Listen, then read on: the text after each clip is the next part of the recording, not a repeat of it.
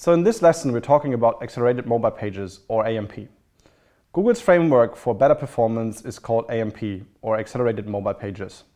It's kind of a very stripped down HTML for maximum performance, mainly consisting of text and images only. Everything else is really fairly limited. You cannot use any external CSS or external JavaScript, except for asynchronous JavaScript. And of course, no Flash or no Java at all. It is generally optimized for lower CPU and memory usage. Also, consuming less bandwidth, and as a result, it is less aggressive in terms of your battery's lifetime. It is ultimately supposed to lead to better user experience just because of its almost instant loading effects. In comparison to regular HTML, it is also important to understand that CSS can only be inlined as non-blocking, and that there are some limitations in terms of the size. Further, there are different requirements for standard attributes. For example, with images, you need to specify the width and the height, which is not the case with regular HTML markup. These attributes were optional in the past. From a setup perspective, there are two general ways to build it.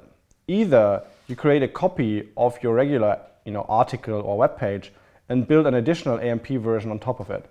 In this case, you would need to implement a rel amp HTML and the rel canonical to create the connection between those two URLs. Another way would be to go full AMP. That means you have only one individual URL, but in that case you'd need to roll out AMP as your standalone framework, so there's no URL duplication, but ultimately you would be fully dependent on Google's standard and their framework. In both cases you have to rewrite your HTML though, as default HTML tags are not supported anymore. The AMP JavaScript library, for example, transforms the AMP image into a regular image kind of in the background.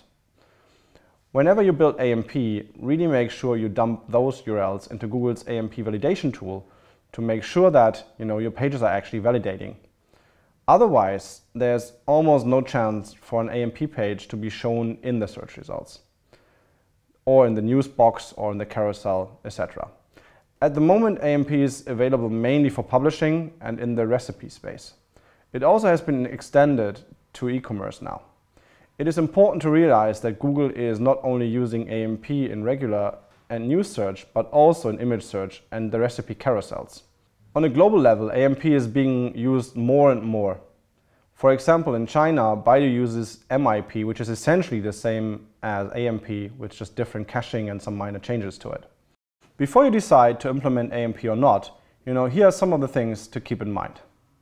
Like in my mind, AMP drives discussion and innovation, making people take the need for fast-loading sites way more seriously. It's essentially becoming this agenda topic, really. And it also enables collaboration. So different teams and stakeholders, they have to carefully consider performance metrics just because of the limitations and restrictions that come with AMP. It's going to create additional work. So converting existing sites to AMP is not like a one-on-one copy. You need to rewrite your HTML and build a new CSS as well. So you can't rely on JavaScript. That leads to the fact that the amount of testing that needs to be done on AMP converted sites is very demanding. And it's also not easy to just match the regular site with the AMP site. It can also increase maintenance costs for you. Extending CMS capabilities to manage AMP content can be expensive, and additional maintenance and development work, for example with the IT or editorial teams, will increase costs even further. It can have an impact on crawling depending on which kind of setup you choose. If you add an AMP URL, it is essentially another URL for every URL that you already have. So Google now needs to crawl way more, and eventually your very important pages will be crawled less often.